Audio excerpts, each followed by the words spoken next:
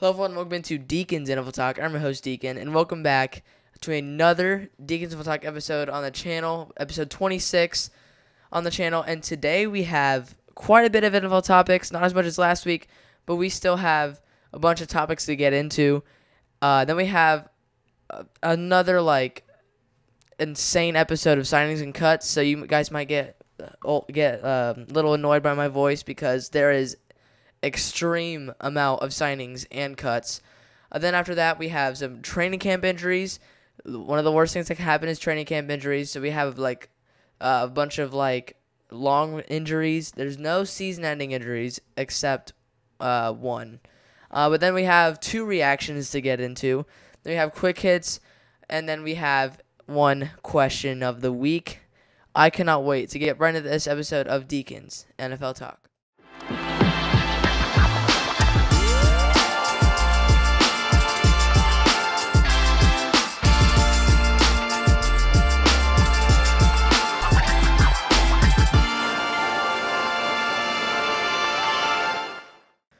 All right, everybody, we're going to jump right into the first topic. All right, this one has been you guys are going to know the moment I finish this sentence. This has been an ongoing topic for the last week or two. It's been close to around that 2-week timeline. But the 49ers and Brandon Aiyuk are in trade talks with the Browns and Steelers. Yeah, I mean, this has been an ongoing topic for what feels like forever now. Feels like it's been going on like I said, forever.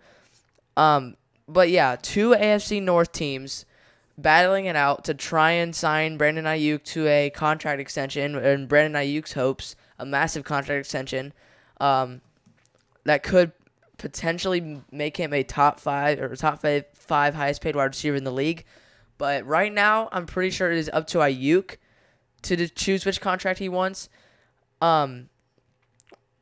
So I feel like it's either.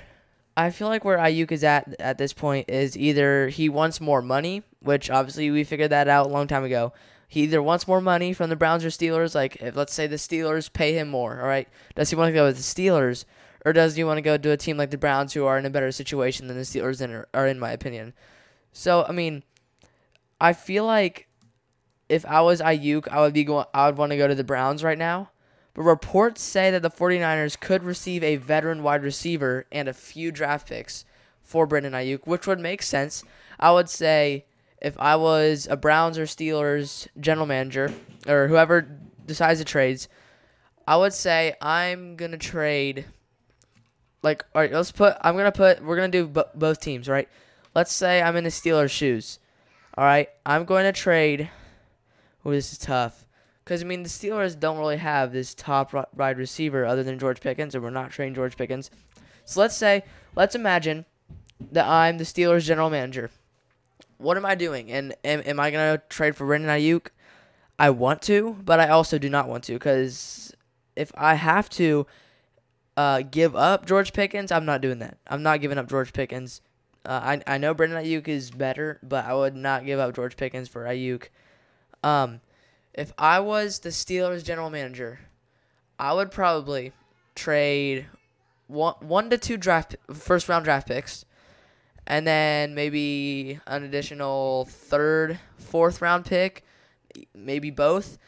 I feel like we're trading picks now. I mean, we could see a potential second-round pick, but if I'm the Steelers right now, I'm not trading my wide receivers because I want an extra wide receiver, receiver one. I'm trading 2 first-round picks and a third-round pick, and possibly add a fourth-round pick, or just do one, whichever the 49ers will accept. But that's what I'm doing for the Steelers. Now, the Browns, on the other hand, it's going to be a little bit easier on the Browns. All right? So for the Browns, we're trading this time, instead of 2 for sure first-round picks, we're trading 1 to 2. All right? Whatever the 49ers take. Maybe like a fourth, fifth-round pick in that trade as well. But we're also going to trade veteran wide receiver Amari Cooper to the 49ers, because I feel like it's a lot easier on the Browns now, because I mean, you already have Jerry Jeudy and Amari Cooper, and is there another receiver? They had Elijah Moore. Is he still there? I can't remember. I mean, you have another wide receiver there, and if you added Brandon Aiyuk to the Jerry Jeudy mix, I feel like that'd be really good for the Browns. I know Cooper's really good, but I feel like he might be in the mix of a Aiyuk trade.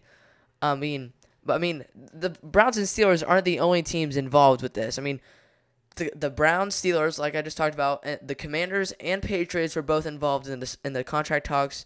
The Commanders could not afford Aiyuk, and the Patriots weren't getting a great vibe from the 49ers or from Brandon Aiyuk's agent or something. So the Commanders and Patriots dropped out. The Commanders dropped out a while back. I mean, longer. It's been longer since the Patriots have. I feel like the Patriots dropped out like a few days ago. But yeah, this has been an ongoing topic for what feels like forever. I don't know if it's going to end before the season. It feels like every time, though. Like, every time I waste, or not waste, but every time, and like I check NFL news, all right, is Brandon Aiyuk traded? All right, he's not traded yet.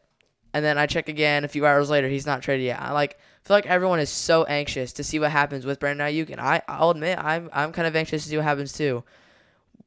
We will see what happens. But yeah, like I said, if Aiyuk was traded to the Browns, Amari Cooper could be involved. But the 25th pick in the 2020 draft caught 75 passes for 1,402 yards and 7 touchdowns.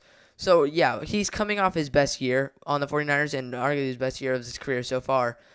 But, yeah, I feel like if I had to predict what will happen to Brandon Aiyuk, I put this as a poll in the community tab where will Brandon Aiyuk get traded to. The favorite right now, as of you guys, is the Pittsburgh Steelers. The Steelers have 61% of the votes, and the Browns have 26%. Other is 13%. But if I had to predict, I would probably say that the Browns get the nod, only because the Browns are adding a wide receiver in there. I know the Steelers are like so close. I feel like the Steelers are 100% the favorite right now, but I feel like the Browns could. I feel like the Browns could offer a better deal than the Steelers could. But right now the Steelers are the heavy favorite. But I have to go the Browns right now. So, all right, second topic. All right, the Cardinals signed linebacker Zaven Collins to a 2-year extension. All right, this is a great deal for him. He's coming off a really good year for the Cardinals. The deal is worth up to $14 million and includes $11.25 million guaranteed. So a good contract for Collins. I mean, he's coming off a really good season on the Cardinals. I mean, I feel like he proved himself last year that he can be a top linebacker in the league. I truly believe that. But Collins was coming off the final year of his rookie contract after the Cardinals declined his 5th-year option in April. So, it's one of those things, like kind of like how the Steelers went with Najee Harris. They declined his 5th-year option. We'll see what happens with him. But yeah, the Cardinals, I mean, I feel like this is a smart move. I feel like he could definitely be a top 10, maybe top 12 linebacker in the league at some point. He definitely proved it last year. I mean, Collins will remain with the team through 2026. And if the team agreed to his 5th-year option, Collins would have received $13.25 million guaranteed. So he would have had more money if they accepted his 5th-year option. We know some things don't go out as well. But, yeah, really good extension for Collins. And he'll be with the team, through 2026. So he'll get a new contract by 2026. Or 2027, sometime in that range. But the 16th pick in the 2021 draft from Tulsa generated 41 tackles, 3.5 sacks, and 3 passes defense in 2023. So, I mean, really good year for him. He's definitely going to have a lot more years great ahead of him. So, third topic, all right. This one is a restructured contract, all right. The Dolphins and Tyreek Hill agreed to a restructured contract, restructured $90 million contract over the next 3 seasons. At first when I saw this, I thought the Dolphins were extending him or re-signing him. But then I was like, there's no way he's only getting paid $90 million. I mean, we're talking about Tyreek Hill is right now the reigning number 1 player of 2024 according to the NFL. And people are saying that Mahomes got snubbed. Like, I don't know how much, I don't know why.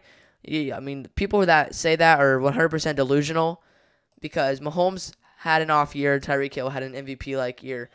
But the deal is worth $65 million in guaranteed money and brings him to $106.5 million in fully guaranteed money. Obviously, like I said, Tyreek Hill had an MVP-like season. I mean, he was close to a 2,000-yard season. I mean, he was like very close. I would not have been shocked if he would have gotten it. Um, but yeah, this is very good for Tyreek Hill and very good for the Dolphins.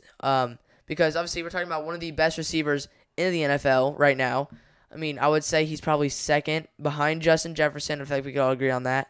That is a debate though. Justin Jefferson against Tyreek Hill. That is a ongoing debate. But anyway, then no years were added in the adjusted contract. But Hill also ranks in the NFL. He ranks fourth in the NFL with his $30 million per season average, behind Justin Jefferson, who has $35 million, A.J. Brown, who has $32 million, and Amon-Ra St. Brown, who has $30 million. So, yeah, your top four paid-wise per season average. So, yeah, very good deal for the Dolphins here. I mean, so, yeah, it's restructured. So, basically, they, like, added money or something. But Hill is now entering his third year in Miami after the Chiefs traded him in a blockbuster trade to the Dolphins. We all remember that in 2022. I remember watching that happen. I was absolutely shocked. But he is coming off an outstanding season, recording 13 touchdowns and league-leading 1,799 receiving yards. That's crazy. Like I said, MVP-like season. I mean, he was a yard shy of 1,800. So, I mean, yeah, congrats to Hill for the deal, and I know at some point he will break the receiving yards record. He's going to at some point. I mean, you have the speed for that. I mean, he has the speed for it 100%, so I would not be surprised if he did it. All right, we have another contract extension. Almost all of these, pretty much half of the topics are contract extensions. But Chiefs, Kansas City Chiefs make Harrison Butker the highest paid kicker in the NFL, earning $25.6 million extension. This is great for Harrison Butker. Obviously, he's highest paid, so he's over Justin Tucker. Butker agreed to a 4-year deal, which includes $17.75 million guaranteed, and it is reported that that Butker negotiated the deal himself, which that's actually kind of crazy. Harrison Butker proved himself to be a top 3 kicker in the league. I mean, if we had to argue, I feel like we could all agree that Harrison Butker is probably the second best kicker in the league right now. Obviously behind Justin Tucker, even though people say he fell off or is washed for some reason. But yeah, I feel like we could all agree that he's the second best kicker in the NFL, and that Jake Elliott is probably third. So I mean, yeah, he definitely deserves this. I mean, he has the record for the farthest kick in a Super Bowl. So I mean, he owns that record after stealing it from Jake Moody, the 49ers kicker, in the same Super Bowl. But Butker passes Jake Elliott and Justin Tucker, earning $6 million in AAV. In 2023, Butker made 33 of 35 field goals, so he just missed 2, and 38 for 38 on extra points, so he went perfect for extra points. He proved himself to be one of the best kickers in the league, and it's just crazy. I mean, for a kicker, $25.6 million, that's impressive, all right? I know for the average person that gets the player that gets paid, it's not a lot, but I feel like that's good for a kicker. So, but Butker, sorry, I cannot speak today. Butker has been a part of all 3 recent Super Bowl victories with the Chiefs. So they're 3 for 4 on the last 5 Super Bowls, I believe. So yeah, they've proven to be a top team in the NFL, and don't sleep on them. I'll tell you that. All right, the Browns, unveil plans for a $2.4 billion domed stadium. This stadium is a little bit, I don't know how to describe it, but it's not the worst, but it's also not the best. All right, I'm going to pull up some pictures here. I'm going to look at the Browns stadium, all right? So there's 3 or 4 pictures. Here's the first one right now. So as you can see, it's the inside of the stadium. Is it just me, or does it look a little weird? I just don't know what it is. My question is one side of the stadium blocked off and shaded and the other side is not, or is that a retractable roof? I don't know what that is. but it just doesn't look natural. Like, I don't know if you're looking at it right now, if you're on audio or listening right now, like, come back and like look at this part, watch this part. I mean, it just looks out of order to me. Is it just me, or is it actually out of order? I mean, don't get me wrong, I love the glass. I always loved like a glass stadium, but it just looks so weird. I do not know why. I don't know what it is about it. It just doesn't. Yeah, I'm not a big fan of it. I mean, it's not the worst stadium that could ever be created, but like, I don't know. All right. But the Browns' new home would no longer be in Cleveland. It would be in Brook Park, all right? So just an update on that. Here's another picture. Right there, doesn't look bad, but it just looks, I don't know. Just say whatever you want to say about it. I mean, I can see how it looks cool. It almost looks small for some reason on this picture. But, like, I don't know what it is about it. I mean, this picture isn't terrible. I mean, it's obviously not as good as the first one, even though the first one isn't that good either. Let me see if I can find some more right here. Here's one on, like, I'm guessing, is this, like, the back of the stadium or the front of the stadium? Yeah, pretty much the same as the last picture we just looked at. Where's that one of the top? Like, there was one of and it was, like, on top of the stadium. Like, there was a camera from the sky. And it just looked so, like, weird. Is this it? No, it's not. I don't know why, but it's just, here it is right here. Doesn't that just look like a bunch of blocks attached together? It just looks so weird, and I'm not a big fan of it, not gonna lie. I mean, $2.4 billion for this? Are you serious? Okay, whatever. I mean, Browns fans, I'm sorry. Okay, I'm not hating on this stadium because I'm a Bengals fan. We're division rivals. I feel like even some Browns fans could say it looks weird. But the state of Ohio would host its first Super Bowl at some point if this stadium was built. So, yeah, because, I mean, the stadiums in Ohio, I mean, they're just not that good. Not as good as, like, Las Vegas or what? SoFi, you know. But all right. We're going to go to the second to last topic. Or, sorry, the last topic. Super Bowl LII, or 52. Hero quarterback Nick Foles announced his retirement as a Philadelphia Eagle. This is like, I feel like he was forgotten a little bit. But the Eagles will hold a ceremony honoring Foles on September 16th. There has not been there has not been a player in NFL history to throw and catch a touchdown in the postseason like Nick Foles. If you guys do not know what I'm talking about, I'm going to pull it up right here. All right. Super Bowl 52. All right, I'm going to play it right now. All right, 15-12. 38 seconds left in the second quarter. 4th and goal. All right, the Eagles are ahead by 3 points. It's an odd scoring, but whatever. They're lining up. This is called the Philly Special. I remember watching this live. I was, like, very young. And look at this. He goes out, catches a touchdown pass. And that is just crazy. Like, I feel like that is one of the most memorable plays in our time. Like, in the 2000s or so. Like, look at, ready? Replay right here. He's sliding over. He just stands there and nobody even, like, nobody even knows what's happening. Like, I feel like that is the most, I feel like that might be the most iconic play that I have ever watched, like, not in person, but that I've watched on live TV. I feel like that's the most iconic play that I've ever been right in front of my eyes. Like, that was the most memorable, like, that's, like I said, when someone retires or passes away, there's always this one play that reminds me of them.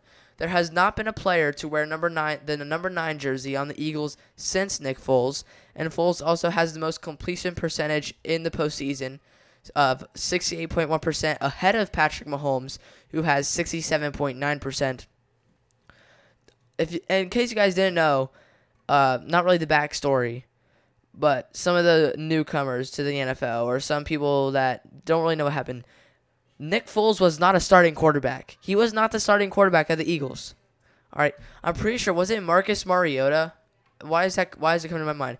But Nick Foles was a backup quarterback playing in the Super Bowl, and he's the reason the team won the Super Bowl. I mean, the third round pick in 2012 had a 29-29 record. I mean, like, that is the craziest play that I have ever seen, like, that I've ever, like, watched happen. But I mean, it's just crazy. Like, I'm at loss of words. I mean, some of you guys know that I used to be a Patriots fan, and when I was watching that live as a Patriots fan, the only reason I am here doing these talk shows today is because of that Super Bowl right there. All right, that the first NFL game I ever watched was Super Bowl 52, and boy, was it a one to remember. That is the first game I've ever watched in football, and I would not be here today if I hadn't watched that Super Bowl. But, like, I mean, during his 12-year career, Foles played for the Eagles, Rams, Chiefs, Jaguars, Bears, and Colts. Got that right? So, he had a long career, but he was most remembered for the Eagles. And it's just, yeah, I mean, it was crazy. I feel like, I think the Eagles Super Bowl ring had Foles on it, like, on the Super Bowl ring. So it's really cool. When you have the name of your last name on a Super Bowl ring, you know you did something special. But that is all for NFL topics. All right, we're closing in. Hey, we're not over that showtime yet, but we're getting there. Signings and cuts. This is going to get us well over to showtime. All right. Please bear with me here. Do not get tired of my voice, even though you might. Hey, just a reminder, though. Starting, when is it? It starts in September, where we will no longer have signings and cuts. The first episode without signings and cuts will be September 7th. All right. So we're almost done. We're getting there.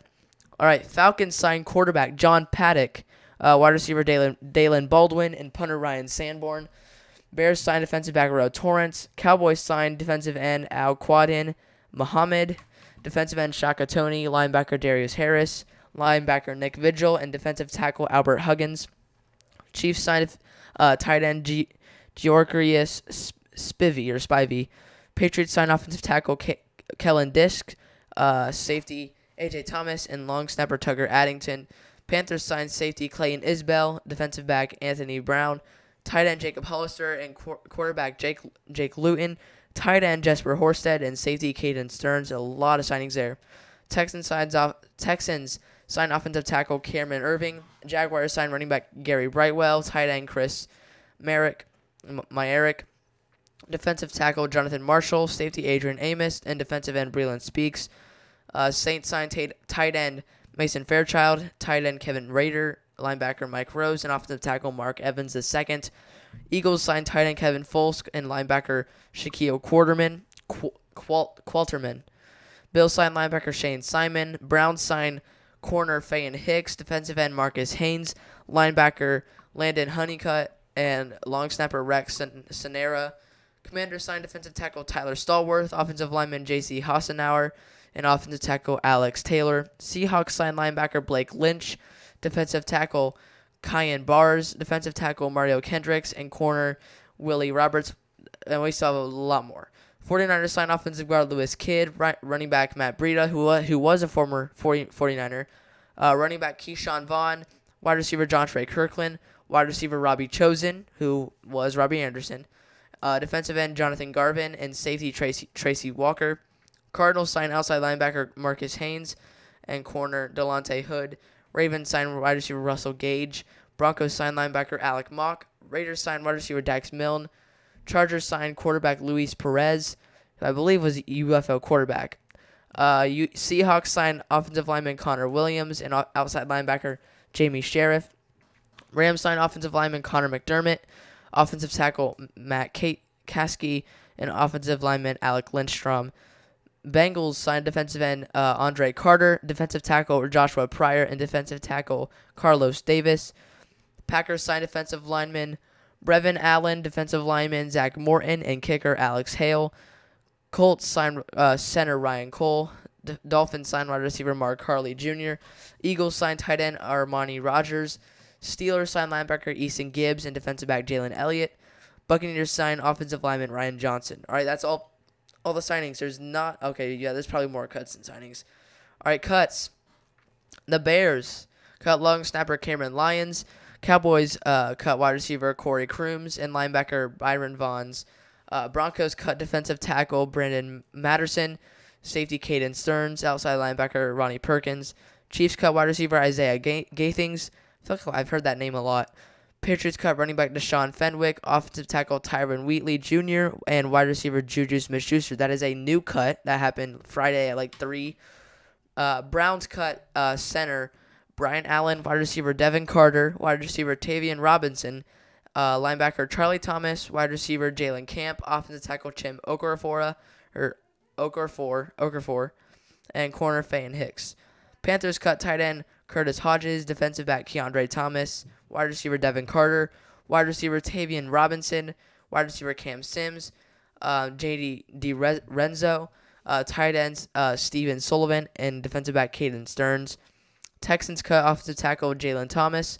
Jaguars cut running back Lorenzo Lingard, tight end Josh Peterson, defensive tackle Adam Gotsis, and defensive lineman Deshaun Dixon. All right, we're 1 page through. We have 1.5 more pages left to go. Dolphins cut offensive lineman Ireland Brown.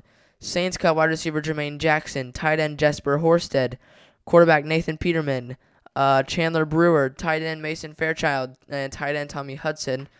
Eagles cut tight end McAllen Castles, offensive lineman Jason Poe, and wide receiver Shaq Davis. My throat is getting so dry from keeping my mouth from talking. That's crazy. Bills cut defensive end David Ugwogubu. Commanders cut corner Christian Holmes, tight end Armani Rogers, and offensive tackle Alex Akingbulu. Seahawks cut center Mike Nowitzki, outside linebacker Joshua Onigbu. Onijuogu. Wide receiver Marcus Sims, defensive tackle Matt Gatto, defensive tackle Rodney Matthews. Packers cut quarterback Jacob Eason, wide receiver Royce Starkley, corner Don Collis. The Jets cut running back Joshua Corbin and wide receiver Hames El-Zayat. Raiders cut defensive tackle Tamari Fox. Chargers cut outside linebacker Savion Jackson. Rams cut tight end Neil Johnson and defensive back Kenny Logan Jr. Bengals cut wide receiver Trey Mosley and punter Austin McNamara. Dolphins cut offensive lineman Chasen Hines. Steelers cut linebacker Tyler Murray and defensive back Nathan Meters. 49ers cut wide receiver Tariq Owens and safety Eric Harris. And then the last cut of the week, Cardinals cut offensive lineman Carter O'Donnell. That took up 6 minutes. I cannot believe that. I predicted 5. Let me see, though. Let me just double check here, see if we have any more. That way I don't have as much as next week.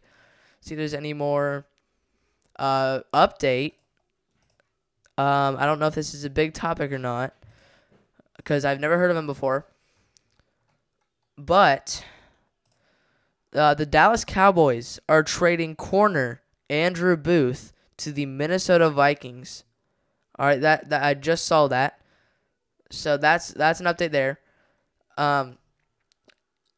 The Cowboys will receive corner Nashawn Wright.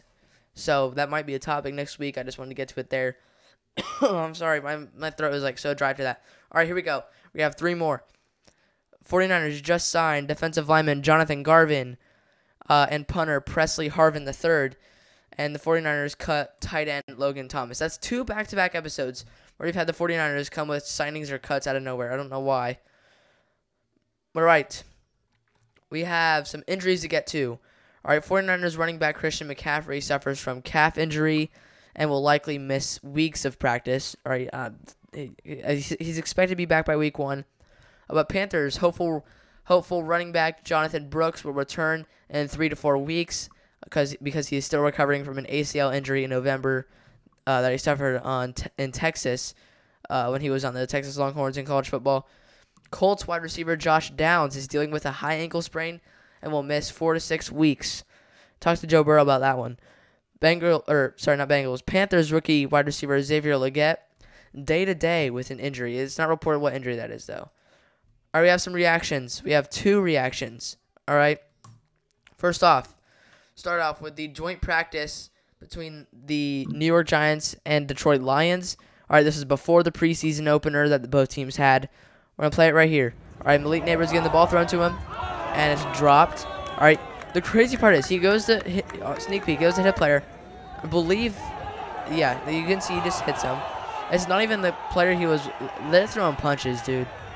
Like, look at that. And, like, obviously, yeah, I mean, wow. I mean, they're going at it. I mean, I also heard that both teams were fined $200,000 for this. So, I mean, there was definitely punishment after that. So, probably a bunch of push-ups. But yeah, I mean, I don't know why this always happens. You can see what's his name, 31, who just went in the fight. That his guardian cap fell off. But I mean, just wow. I mean, I'm kind of surprised to see. I mean, y'all acting like toddlers out here. All right, the only reactions we have are fights. All right, we have a DK Metcalf fight. All right, this one's a little bit harder to see, so prepare yourself. This was caught on live TV. The quality, I know it sucks, but all right, look in the background. Don't look at the reporters. You can see. I'll play this twice so you can see it. Here's DK Metcalf in the background swinging his helmet at a teammate. I mean, that's crazy. All right, I'll play it one more time. There it is. He threw the helmet at him. So, I mean, just one. All right, I'll play it one more time for you guys if you guys didn't see it. There it is right there. He throws the helmet. You just can't do that. Like, I don't know what DK was doing. Obviously, I'm not really surprised that he's doing this. Or is anyone surprised that he's honestly getting into fights with his own teammates? I'm not, honestly. But all right, quick hits. Then we have a question of the week. We're a little bit over time, but not like last week. Last week was, Titans signed safety Quandre Diggs to a one-year deal worth up to $5 million. In 2023, Diggs generated 95 tackles, 5 passes defensed, and 1 interception. Diggs entered his 10th season, is entering his 10th season in the NFL, reuniting with teammate Jamal Adams, who signed with the Titans in early July. All right, man arrested in Kansas City after a shooting at a concert. Well, trying to, I guess. Patrick Mahomes, Travis Kelce, and Chris Jones were at a Morgan Wallen concert. The man threatened to shoot 2 Chiefs players at the Morgan Wallen concert. It is not reported who he was targeting. I mean, that's something that's still to be determined. But the suspect identifies as Aaron Brown, who was hit with a felony charge. The concert was delayed 40 minutes. It's not reported who Brown was targeting, like I said. But the concert, before the concert, he sent out a tweet saying that he would take a shot afterwards, like after the concert or whatever. But he said afterwards that it was a joke and a stupid idea. Like, what are we doing? Like, this generation is absolutely messed up. Like, joking around that he was going to shoot, that he's going to fire at somebody. Like, what is happening? I'm at a loss of words. Like, can we, like, please stop being stupid? Like, what are we doing? Like, okay, this is, like, if I'm, like, somebody that, I obviously don't make fun of me because I don't pay close attention to politics or anything like that, or just any of this kind of stuff in general. But I'm putting this guy in prison. Like, this guy needs to learn his lesson. Like, I'm at a loss of words right now. I just don't know what he was thinking and how on earth he was going to get away with this, because you're not going to, and I don't know. That is the stupidest idea I've heard all month, probably all year. And there's been plenty of stupid ideas in my life. I mean, in the past year too. Like, this is absolutely absurd. I don't know what was happening here. Whatever, just forget that one. And then third one, former Super Bowl champion Cowboys running back Dwayne Thomas dies at 77. All right, Thomas was a huge part of the Cowboys' first Super Bowl win. Thomas wanted to get paid more entering this 1971 season, but the Cowboys eventually traded him to the New England Patriots. I'm sorry about the voice crack. But Yeah, really unfortunate. Legend for sure. He was fun to watch. If you can find some highlights, look him up. All right, Rams wide receiver Puka Nacua week to week with a knee injury. All right, this is concerning right here. Nacua remained on the sideline with a bag of ice wrapped around his knee. According to ESPN, the injury is not serious. And on Tuesday, head coach Sean McVay said he expected Nacua back by week 1. Hope for the best for Nacua right there. But Nacua joins teammates Alaric Jackson, Rob Havenstein, and Jonah Jackson, who are all dealing with injuries. So hopefully all those players can heal up because you're going to need it for week 1. All right, second to last. Falcons wide receiver Rondale Moore suffers season-ending knee injury. This is unfortunate. I mean, definitely an underrated receiver. He's fast. I mean, during his time in Arizona, he caught 135 passes for 1,201 yards and 3 touchdowns. So it's unfortunate. It's always unfortunate when you have a seasoning injury to a practice and training camp to a game that doesn't count. All that stuff. But it happens. I mean, last week we had 2 season-ending injuries, both one on the Colts, one on the Cowboys, I believe. So it's just really unfortunate. All right, Saints re-signed linebacker Pete Werner to a 3-year, $25 million and $17.5 million guaranteed contract. That's really good for Pete Werner. I'm not going to lie, I've never heard of him, but he's coming off a great year. I mean, he will remain with the New Orleans through 2027. But yeah, good news for him and the Saints right there. He's gonna have another great season for sure. Question of the week, just a little bit over time. Hopefully, it won't be much longer.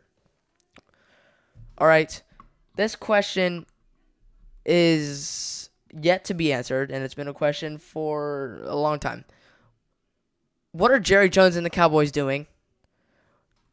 Are we this is the second stupidest thing I've heard all week, but what Jerry Jones said, so at first he was like, yeah, we'll get this contract done with CeeDee Lamb and all that. But now Stephen Jones is saying he has no sense of urgency. What are we doing? This is arguably a top 2 wide receiver, if not the 3rd best wide receiver in the NFL. And we're not worried that he's going to want to trade or want to go elsewhere.